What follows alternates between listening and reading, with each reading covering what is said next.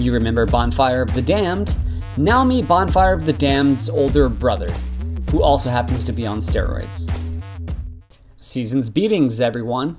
This is going to be our last gameplay for the year. We are going on Christmas vacation and I'll be back again shortly next year. In the meanwhile, we have something very special for you today. A few of you may be aware of a cross-promotion between Star Wars and Magic the Gathering called Star Wars the Gathering. It's Magic, following Magic rules, only with Star Wars flavor and appeal. There are a few new abilities like Spaceflight, which is like super flying. Actually, think of it like Shadow.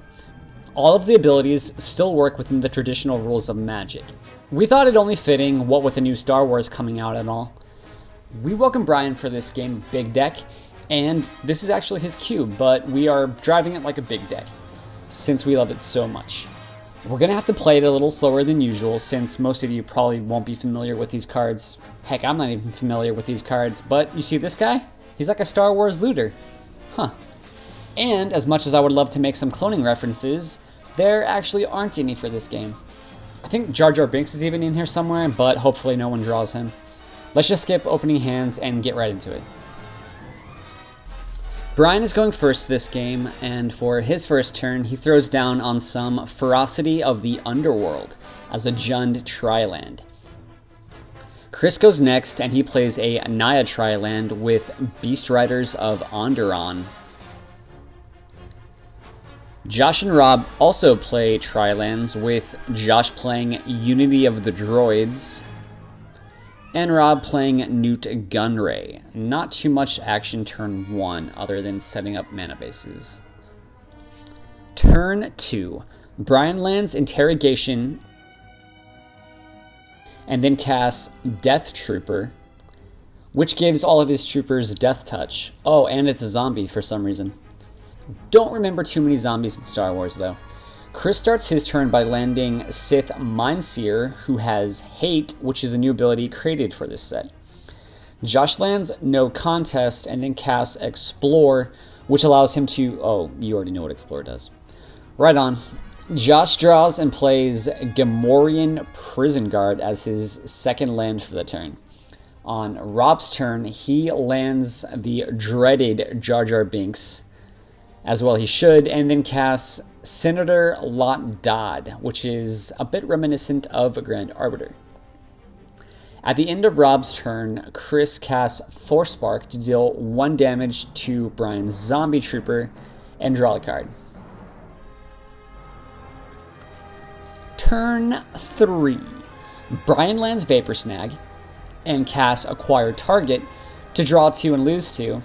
He attempts to put a bounty counter on Rob's Senator Lot Dodd until he's reminded that Rob's Senator doesn't send it that way. Chris lands Wookiee Raid Leader. Josh lands Sith Marauder. And then casts Grand Moff Tarkin, which is kind of a nice creature. Kind of like a mini Shield Red. On Rob's upkeep, he pays 2 life so he doesn't lose his creature, and Josh draws a card. Rob casts Dark Trooper, which gives all of his troopers flying. Rob then does the first attack of the game by attacking Josh for 2 with his Senator, since Josh's creature is nuts. Josh takes 2. Turn 4. Brian casts Tri-Fighter, which has Spaceflight, which can only be blocked by other Spaceflighters, and Repair, which is like Pockersight's ability. On Chris's turn, he casts Force Pull, which is going to destroy Brian's Tri-Fighter since it has Spaceflight. Chris is going to Scry 2 and then Lightning Bolt Josh's Grand Tarkin. Josh, on his turn, unsatisfied with his cards, casts Jedi Battle Healer, which is going to gain him 3 life and even has lifelink. Life is very relevant in Big Deck. Meditate returns the creatures to owner's hand, but only as a sorcery. Rob lands Gifted Initiate and then attacks Josh for 2 with his Flyer and Brian for 2 with his Senator, who is still totally alive. They both take 2 damage, and post-combat, Rob casts Riding Ronto, who is a solid body with a Disenchant Monstrous ability. Turn 5. Brian lands EMP Blast, and then casts Lat Gunship, L-A-A-T Gunship. Chris lands Speeder Trooper, but casts no spells for the turn. Chris is going to have a target on his head if he doesn't get a creature on the field soon. On Josh's turn, he starts by attacking Chris, and in response, Chris shoots Brian's creature with Force Choke. I find your lack of faith disturbing. Rob asks why Chris did that to Brian's creature instead of Josh's. Why are you force choking that? Because it's gonna make troopers, dude. Chris ends up taking 2 damage from the attack, and Chris again scries. Josh gains 2 life. Post-combat, Josh casts Tri-Fighter with Space Flight and Repair. On Rob's turn, he sees that Josh has the highest life and decides to knock him down by 6, attacking him all out. Rob reminds the team that Josh's starship can't block since it has Space Flight. Josh then proceeds to take 6. Brian then proceeds to take turn 6. Brian casts Jedi Battle Mage, but I'm pretty sure he says Jeskai Battle Mage. Battle Mage. What do you guys think? Brian uses the ability to tap down the most powerful creature on the board at the moment, which everyone agrees is Rob's Riding Ronto. It also has Meditate, so he can return it to his hand later should he choose. Chris lands Hut Crime Lord, I guess because he didn't have a second green source, and lands an even better creature, Princess Leia, which brings rebels to the party, pumps those rebels, and then uses the rebels to pump herself. A lot of rebellion and pumping going on in that one card. Rob then announces he's going after Chris. Continuing the flavor train, Josh then casts Han Solo. Quite fitting that he has first strike. Also, he's going to boost Josh's starship. Now with all the starships, Josh then surprisingly still has enough mana to cast TIE Interceptor, which I guess is useful if your TIE gets away from you. That's going to cause some loss of life. Josh goes to his El Combato phase, attacking Chris for 3 with his Tri-Fighter, Brian with his Jedi Healer, and Rob with his TIE Interceptor, which got haste from Han Solo. They all immediately lose 2 life from the TIE Interceptor trigger. Before damage, Rob makes his Ronto Rider monstrous and then shoots the TIE Interceptor, attacking him. Strange Josh didn't attack Rob with his Grounder since all his creatures are tapped. Chris takes 3 damage from an unblocked creature, and Brian of course blocks with his creature, gaining Josh 2 life from lifelink. On Rob's turn, his 4/6 Vigilance doesn't untap, but Rob attacks Josh for 2 with his blue guy, whose name I forget. Turn 7. Brian casts a Tri-Fighter of his own. Brian's cube is not singleton, by the way. On Chris's turn, he plays a land and attacks Josh for 5 with his princess. That is 1 beefy princess in Chris's corner there. On Josh's turn, he goes to combat, boosting his space fighter with Han Solo, and then attacks Rob. Rob force pulls it, destroying it and scrying 2. In Big Deck, scrying 2 at instant speed right before your turn is kind of living the dream. Post-com, Josh casts Snow Trooper, giving his 1 trooper first strike. On Rob's turn, Rob untaps with his Biggin. Rob casts Shock Trooper, giving his 2 troopers +2 in the P column. Troopers are kind of like modern slivers, huh? Rob's troopers also have flying. Rob attacks Josh in the air with his 4/2 Dark Trooper, and Chris with his 4/6 Riding Ronto. Now, Chris could block here with his 3 2/2 Rebels and trade 2 of them for Rob's large creature, but he'll only have 1 remaining and his Leia will also be smaller. Chris has a very nice play when he casts Force Adept, choosing to bounce Leia and Rob's Beast. That way, Chris will get even more Rebels when he recasts Leia. Oh, and this play also gets around Rob's Senator effect. The play stands, and Josh takes 4 damage and Chris none. Turn 8. Brian starts by landing Speeder Trooper and asks who has the highest life total so he knows who to attack. Chris's and Rob's boards are looking better by the turn though. Brian attacks Rob for 3 with his starship, which Rob of course can't block. On Chris's turn, he shockingly recasts Leia, making 3 more rebels and making her 8/8. Unfortunately, at the end of Chris's turn, Josh casts Force Push, which is going to put Leia on top of a pile for Josh to draw next turn. Josh takes his turn drawing from the Leia pile.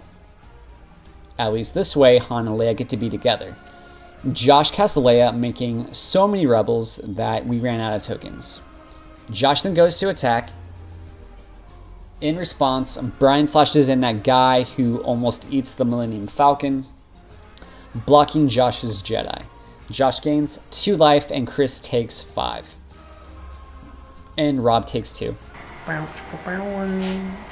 On Rob's turn, he debates killing either Chris or Josh because he can, but instead decides to try to even the field. Brian lords his Reacher over Rob. Instead of that, Rob instead decides to build up his board state more by casting the Battle of Hoth, making 2 4/4 artifact AT-AT artifact creatures. Turn 9. Brian casts Jedi Instructor, which comes in and puts a +1 counter on his starship, and then attacks Josh in the air for 4. Or I mean, in the space. Rob goes on about how good the Battle of Hoth is. On Chris's turn, he casts Plo Koon, who is legendary and speeds up his meditation skills. On Josh's turn, he casts Jango Fett, which does stuff with bounty counters, of course. Josh attacks Chris with the Fett Man and Rob with Han Solo so that Rob can get more guys. Not wanting Rob to win next turn, Brian casts Condemn on Han to stop Rob from getting so many troopers. Josh gains 4 life from the Condemn. Josh kills one of Chris's rebels from the Jango trigger, but Chris totally forgets to take 3 damage from combat. Rob casts Gruesome Testing on his turn, which allows him to make his non-monstrous creatures monstrous. Rob bides his time for now without attacking.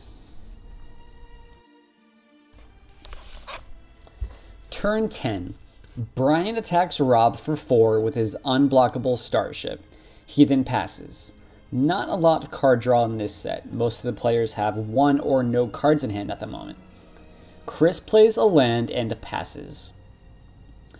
Josh casts Tri-Fighter and then wishes he still had his Han Solo. Josh then attacks Chris again with his Jango Fett, and Chris remembers to actually take damage this time. Josh also attacks Rob with Leia, which Rob blocks with his AT&T token, and gets 3 more 3/1 flying troopers. On Rob's upkeep, Josh casts No Contest and beats Rob's last AT-AT over the head with his Leia. Rob gets 3 more troopers, but at least they can't attack this turn. Rob casts Capture, turning Brian's Exogarth into a bikini-clad Princess Leia. But in response, Brian casts Wisdom of the Jedi to give the slug +1 and protection from green. Rob then pulls the trigger and attacks everything at Brian. Brian blocks the Shock Trooper with his 8/8 Pro-Red Exogorth. And in response, Rob monstrosities one of the troopers that Brian isn't blocking, dealing him lethal. Brian laments that he could have prevented all damage this turn with the Wisdom of the Jedi. Turn 11, last turn of the game. Chris casts one of the sweetest cards in this set, the Battle of Geonosis, dealing 4 damage to all of Rob's and Josh's creatures, killing all of Rob's and Josh's creatures, and dealing them both 4 damage. Kristen has enough damage on board to finish them off. That's the game. It was interesting playing with a limited set. I imagine that's what playing a standard multiplayer cube would go like. Unlike our big deck, there were very little board wipes, mass draw spells, and counter spells. The one board wipe, which was amazing, was Chris's there at the end. Luckily, he drew that late game instead of being forced to land it early game. The game seemed to get stalemated there for a while, with only either spaceflight guys or regular flight guys being able to get through with any damage. Seems typical that after a mass attack like the one Rob did at the end there, someone usually comes in with an even bigger attack afterwards, although in that case Rob still would have died even if he hadn't attacked. Josh has a crazy playstyle sometimes. He's a bit of a kingmaker, usually just trying to speed up the games. As far as the Star Wars part of it went, we got a pretty good spotlight on most of the mechanics and characters. The notable standouts were the planeswalkers like Yoda, Wicket, or Darth Sidious. That dude has got 3 emblem-making abilities. Look at that monster. Okay, that's it for now. Hope you enjoyed this, and I hope you are continuing to enjoy our clone-filled content. We'll be back next year for even more. Until then, may the odds be ever in your favor. Wait, I mean, live long and prosper. That one. And enjoy the new Star Wars movie. Alright.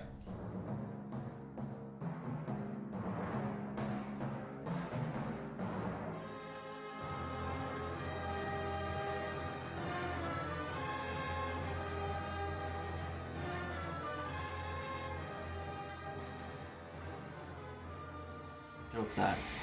What? What does it do? -4. But I'll take the 2, sure. Why are you choking that? Because it's gonna make troopers, dude. Oh, jeez. Look, this can have a fucking 4/6. I can't read that far. I can't read that far. You're so bad. And that's an instant too. Oh, it is your turn. We're gonna lose to Robert. Don't worry, don't worry. Post. Don't worry. I can't read his cards, so they can't hurt me. They can't.